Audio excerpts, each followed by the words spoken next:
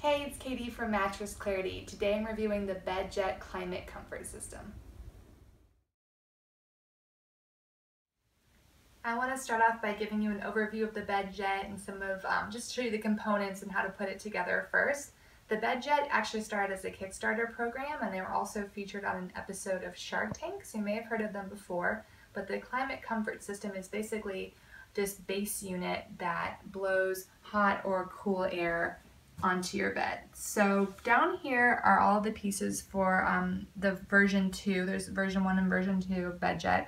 You're going to get this base unit right here. It's connected to this fabric hose and the air delivery nozzle. You connect it to your bed by taking this piece and inserting it into your mattress, and they have some extensions if you have a taller mattress.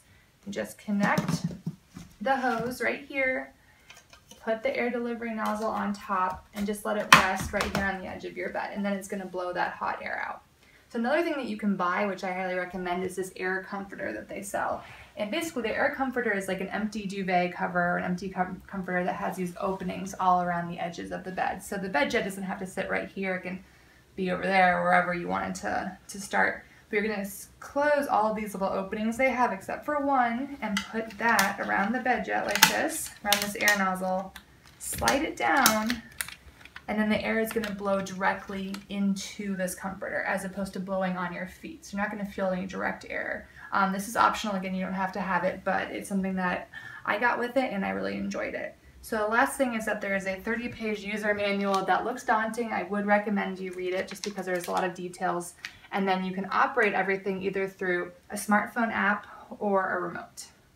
So you can control the temperature and the airflow of the air that comes into your air comforter or onto your bed. So I'm going to show you what it looks like when it goes into the air comforter. I'm going to hit turbo heat on my remote.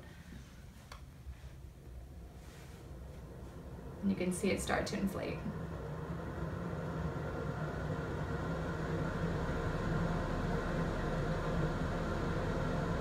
So one other feature of the second version of this BedJet is that it has something called sleep-inducing biorhythm temperature technology. That's a mouthful, but basically it's got this program on the app that you can download for free that pairs with your BedJet, and you can basically set yourself up for different temperatures and different airflows all night long. And the idea is to work with your natural sleep cycle so that you're getting and staying comfortable all night long.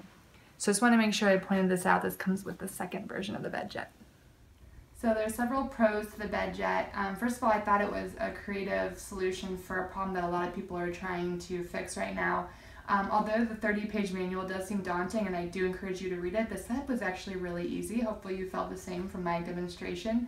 And I really enjoyed using it with the air comforter, which I'd also recommend you purchasing. It was so easy to control the airflow, the temperature. I think there's so many different reasons to use it, aside for people who just like have night sweats or sleep cold in general. I think if you're pregnant, or if like I had a fever and I needed to kind of help ease my symptoms, so I was turning it on hot and cold whenever I had the chills. All of those reasons, it's like so versatile. I also love that they make an option where they will half this comforter and split it, so you can have two BedJets coming in the same bed, and people who have a partner who sleeps differently from them can have a great experience as well. As for the cons of the BedJet, it's going to take you a second to figure out what works for you.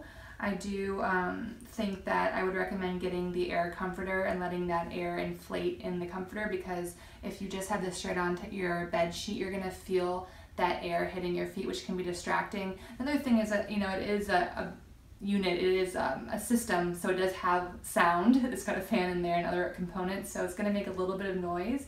If you're someone who doesn't like noise, or you're woken up easily by it, the settings will change overnight if you set it that way, so that may disturb you. Just something to think about. And the other thing really is just the cost. There are products out there that are intended to keep you cool or warm at night. They usually have pieces of bedding that have phase change material in them, and those are going to be a little bit more affordable, a little bit cheaper, and they're both tackling the same thing. This is a bigger machine, it has more components, and it definitely costs a little bit more.